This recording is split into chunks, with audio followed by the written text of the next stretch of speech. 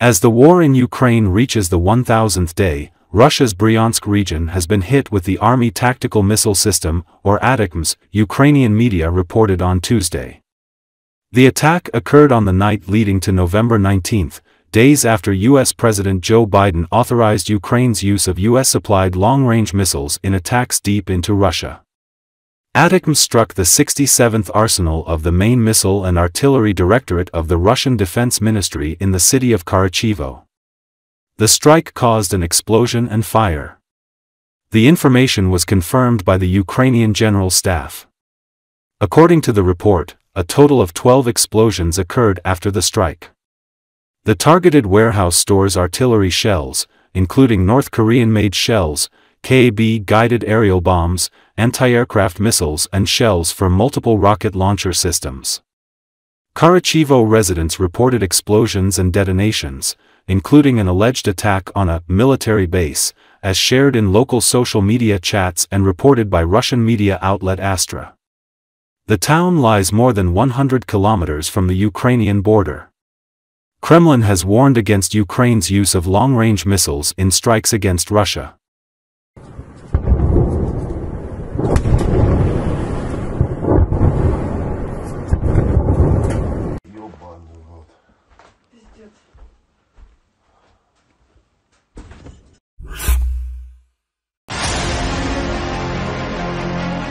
Germany is reportedly set to begin large-scale deliveries of kamikaze drones to Ukraine, which have high autonomy in conditions of electronic warfare and can effectively strike distant targets. As Bild writes, these UAVs have already been nicknamed Mini-Taurus. They have modern systems that make them invulnerable to Russian electronic warfare systems and GPS jamming.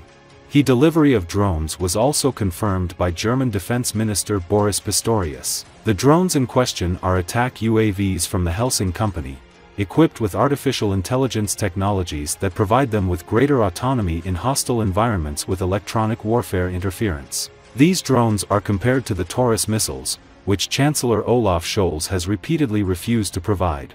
The reports indicate that 4,000 of these UAVs have been ordered for Ukraine. Deliveries are expected to begin in December, with several hundred drones arriving per month. Some prototypes are already undergoing trials and improvements in real combat conditions in Ukraine's east. A key feature of these UAVs is their advanced software, which helps them navigate the terrain using various markers, allowing them to reach their targets even in challenging weather or on scorched earth terrain, as well as in conditions of electronic warfare. Once the UAV identifies the target and the operator confirms it, the drone can autonomously strike the target even if communication is lost. In addition, German drones have a flight range 4 times greater than that of conventional Ukrainian kamikaze UAVs, and are significantly cheaper than their Western counterparts. Bild does not disclose the exact cost of these drones, but the American Switchblade 600 costs around €100,000, and the Russian Zala Lancet costs €35,000. According to Pistorius, the Ukrainian armed forces will be able to effectively use these UAVs against key Russian military facilities, in particular command posts and logistics centers. Berlin may also consider implementing similar technologies in its Bundeswehr. In October, it became known that Germany would allocate billion-dollar aid packages to support Ukraine's defense efforts. By the end of the year, with the support of our partners from Belgium, Denmark and Norway, we will deliver another package worth €1.4 billion to Ukraine, said German Chancellor Olaf Scholz.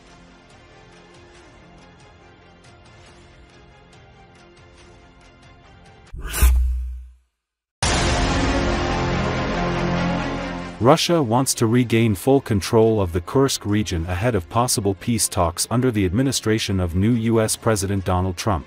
However, Ukrainian troops continue to repel enemy counterattacks, the Washington Post reports. It is clear that Moscow will not begin any negotiations until it expels every single Ukrainian soldier from the Kursk region, Konstantin Remchikov, editor-in-chief of Nezavisimaya Gazeta, told journalists. The publication noted that Russia has begun to realize that the Kursk region could become one of the levers of pressure in possible negotiations. Therefore, the Kremlin wants to enter into dialogue only from a position of strength, returning the region under its control.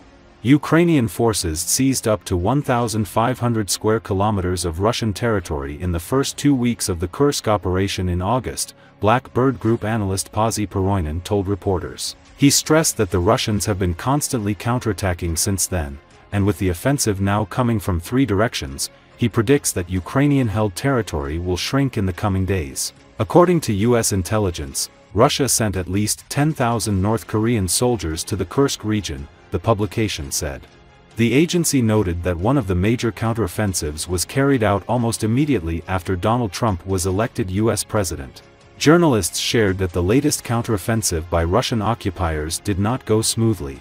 According to them, the enemy achieved only minor successes and also lost a significant number of troops and equipment. A 39-year-old Ukrainian soldier named Alexander, who works in intelligence in the Kursk region as part of the 82nd Brigade, told reporters that in recent days the defense forces have destroyed more than 50 Russian vehicles, including armored personnel carriers and tanks. According to him, Russian soldiers constantly make the same mistakes.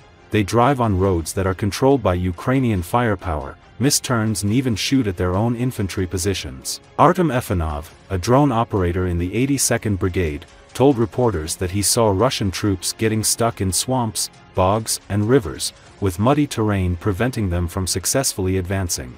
In addition, the former company commander of the Adar Battalion, Yevgeny Daiky, spoke about whether Ukraine needs to hold the Kursk region. He noted that there is a second part of the operation, which has not worked yet.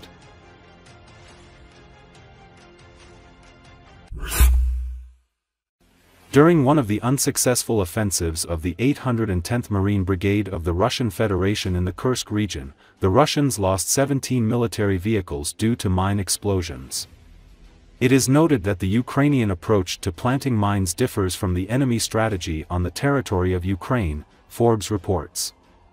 The commander of the Ukrainian ground forces, General Alexander Pavlyuk, shared that in the 9 days since the start of the offensive in the Kursk region, a third of the Russian military vehicles that the occupiers sent in that direction have been blown up by mines, journalists note. The publication emphasized that the only Ukrainian engineering unit in the Kursk region remains the 12th Support Regiment. It is responsible for laying many mines in the region. The Ukrainian approach to laying mines in the Kursk region differs from the strategy of the Russian occupiers, journalists said. Instead of mining a large area, Ukrainian troops are placing mines on several roads leading to the most critical sector on the western side of the Kursk salient. According to journalists, it was this approach to mining that led to the Russian Federation losing more than 1,500 soldiers daily in the war. In addition, Ukrainian troops, despite the enemy's superiority in numbers, were able to organize local counterattacks. Analysts at the Royal United Services Institute in London, Jack Wadling and Nick Reynolds, told reporters that the enemy's heavy losses could be due to difficulties in detecting mines. However, there is another option. Russian intelligence officers are detecting mines, but their commanders are not passing on accurate intelligence to assault groups. This guess is confirmed by Russian propagandists. They reported that soldiers from the 810th Marine Brigade of the Russian Federation were falsely informed that the road on which Russian equipment was subsequently blown up had come under the control of the occupiers. Media previously wrote that Russia wants to return the Kursk region before possible negotiations, but Ukraine is not going to give in. The Russian Federation fears that this region could become a lever of pressure on the Kremlin. In addition, Reserve Major Alexei Getman told what the Kursk operation gave to Ukraine. According to him, the positive effect is obvious even now. There is no point in expanding the territory of Kursk region controlled by the Ukrainian armed forces. We are not going to annex these territories to Ukraine. Can the Russians push us out of there? Of course, they can, especially if they bring in more forces. We will not be able to hold out in Kursk region like we did near Pokrovsk. We are already avoiding serious military clashes there. We are maneuvering, he said.